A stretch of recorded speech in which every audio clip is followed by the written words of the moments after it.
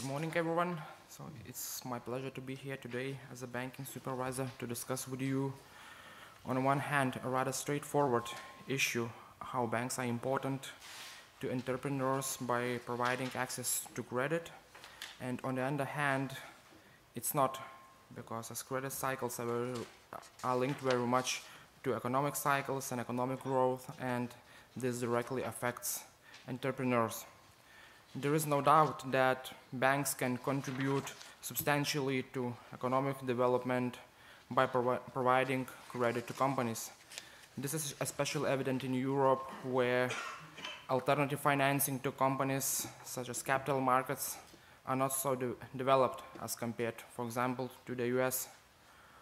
On the other hand, the same way, by regulating the credit supply, banks can affect companies and real economy the other way around. We all evidence in the last years and still see today that what we would call a credit crunch or credit bust, or a shortage in credit supply. And let me focus a little bit on the reasons of shortage in credit supply. The general opinion is that in the aftermath of the crisis, including this one, banks try to allocate their capital very wisely because they feel shortage of capital. So some banks lack capital, I still believe, for the reason that they cannot make all the provisions they need to make, so they just save the capital still, and they don't want to issue any new credits or too many new credits. The second reason could be the upcoming new regulation, so an increasing capital requirements for some banks, and it's a natural outcome that we see a new regulation coming after something bad happens.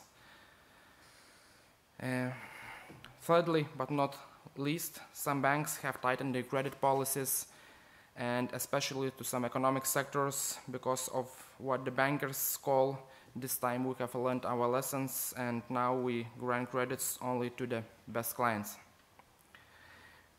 So, and this is evident actually from the shift in bank balance sheets from private credit to sovereign credit.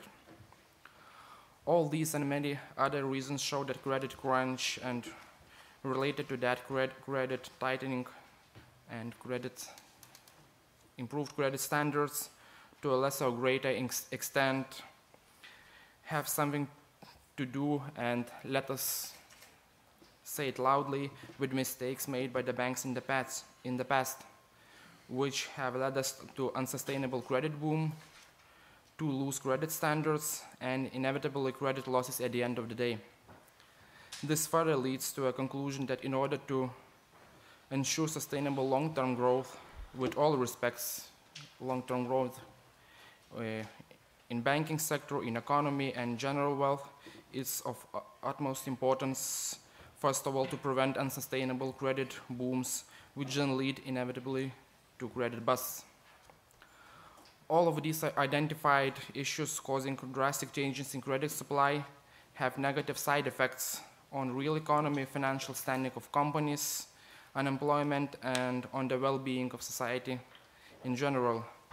So one can observe a direct link between, first of all, long-term stability of banks, which affects stability of credit supply, which in turn affects companies and real economy, and finally, all three of these have something to do with sustainable long-term growth. So at the top of the list, we see that long-term stability of banks is crucial in ensuring long-term growth.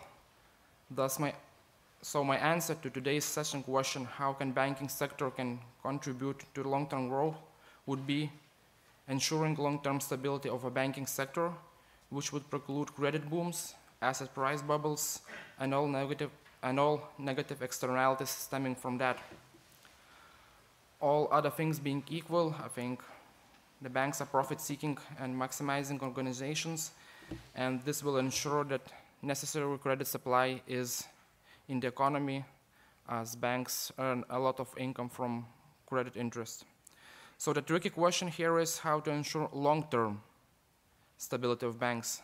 So my focus is long-term stability and profitability versus short-term goals and profits.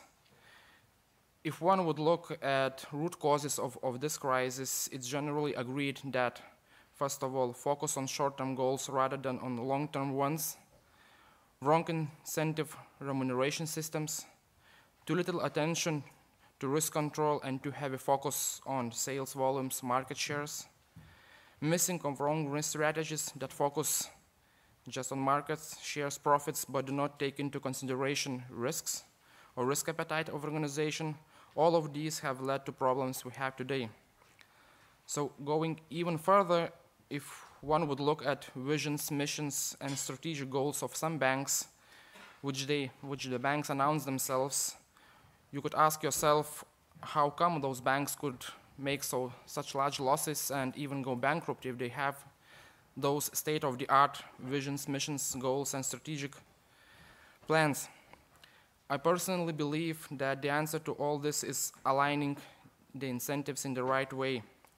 First of all, how to make banks really think about long-term risk-based profit, how to build right incentive remuneration systems, how to make bankers feel and think that banking is a risk management business, not just an ordinary business, just running a bakery or a shoe store. This is not an easy task at the end of the day, because if you go deep into those questions, you shall find it that the answer lies in the incentive of the bankers, so how they are incentivized. I mean people who are running the banks. Thus, when drafting hundreds and thousands of pages of new regulation, we should always keep in mind that the right incentives that we want to see in bankers are the important ones, and in some cases, not another one risk ratio that we put on the bank. Thank you.